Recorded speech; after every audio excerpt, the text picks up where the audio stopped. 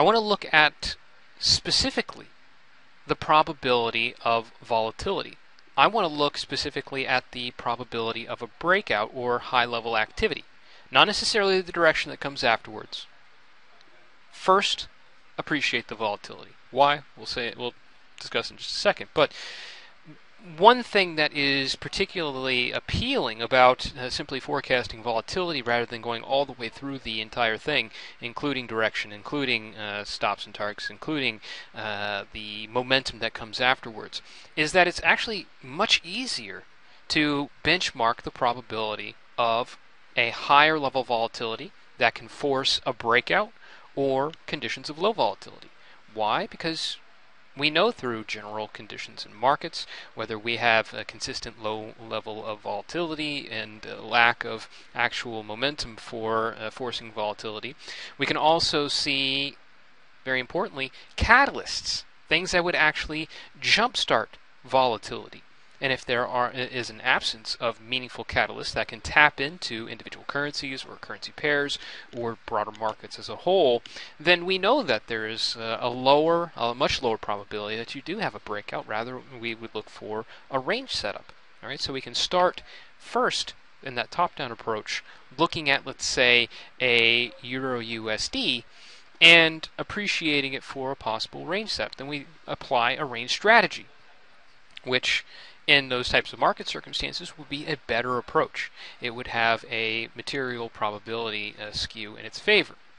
But looking at the Euro USD and using this as certainly a great benchmark for what's coming up ahead, it's looking more like a possible breakout scenario because we have key event risk on the Euro side, and of course potentially offering us follow through. On Friday we have US data. All right. This combination of catalysts tells us that there is a high probability of very volatile markets. Does not necessarily imply direction. We have to establish our fundamental forecast, what the market expectations are, what scenarios would actually appeal or benefit from certain outcomes for the euro. But we know that there is a high probability, at the very least, of higher level activity. All right, and with that, we can adapt. We can make different trade strategies. We can look for, instead of range trades, breakout trades, and wait for either the high end of this up at 136.25 or below 135.25. We can look for a break from one of those levels with the proper volatility. All right, so knowing volatility and benchmarking volatility, we have a much higher probability scenario, we have a better trading approach, and we in turn put ourselves on a much better track for the trade. All right? Euro USD is obviously a great one. You can look at other pairs like Euro Pound, which is kind of stuck between this congestion level. Is this trend line down here support, or is this previous support acting as new resistance? Well, knowing that volatility is coming along, there's a good probability that we actually complete this. We actually decide one way or the other which break or which trend is going to develop. You can look at pairs like Euro Yen.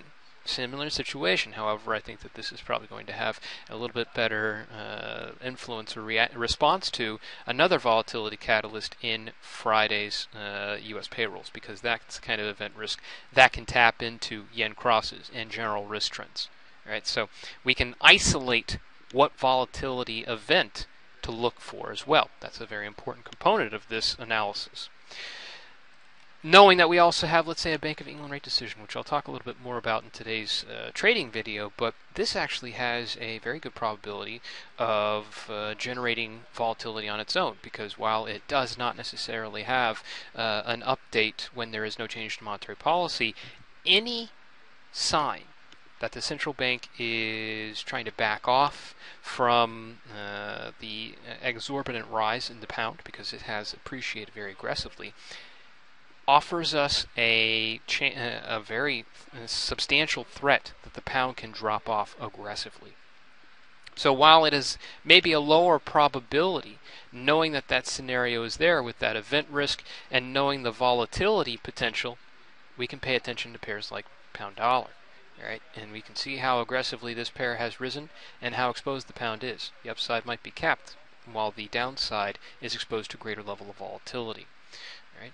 And there's also another aspect to volatility that we've discussed on and off in the past, and that is that certain pairs or certain currencies appreciate the higher or lower levels of volatility, namely pairs like the carry trades like euro-yen, and really the yen crosses in general have even further leveraged their exposure to traditional risk trends, while carry trade has deviated somewhat. I think one of the more interesting ones, though, and something I've pointed out recently, is the U.S. dollar. All right? The U.S. dollar, it does much better as a response to volatility. Interesting, because the past week and 2 weeks, we've had some pretty tight congestion on this, and now we're looking for the possibility of a breakout. Will we get a breakout?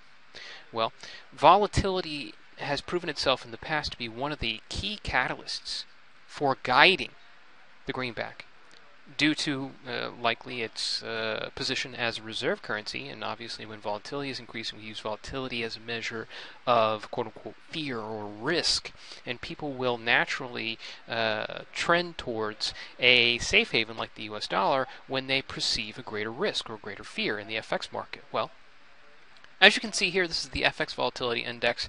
You often get a leading signal from the volatility reading, and that has been more so as of late. This rise here, the eventual top, these swings have come earlier on the volatility side than they have for the US dollar. We'll note that we've had a break higher here in the FX Volatility Index, and the US dollar has yet to make its move. It's not a guarantee, but using this relationship to simply volatility, the level of activity, rather than activity and direction and the other aspects of the trade, we have a very simplistic approach that we can work from a foundation of better probabilities. All right? So appreciate volatility what it is. It can offer you a leg up when you're placing your trades, and it can help to really refine and simplify what you're looking at, sometimes even offering you a complete setup, or almost a complete setup, all on its own.